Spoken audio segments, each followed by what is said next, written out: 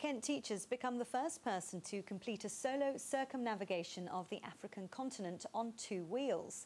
Spencer Conway was greeted by a cavalcade of motorbikes as he rode into his home village of Biddenden this afternoon. During his 9-month trip, he was shot at by bandits in Kenya and stoned by angry villagers in Egypt. Now he's looking forward to some home comforts. See my family and relax. Yeah, that's it really, and just kind of get back a little bit back into normality. And I know that sounds really silly, just put the kettle on, and, instead of making a fire and boiling it up and that sort of thing.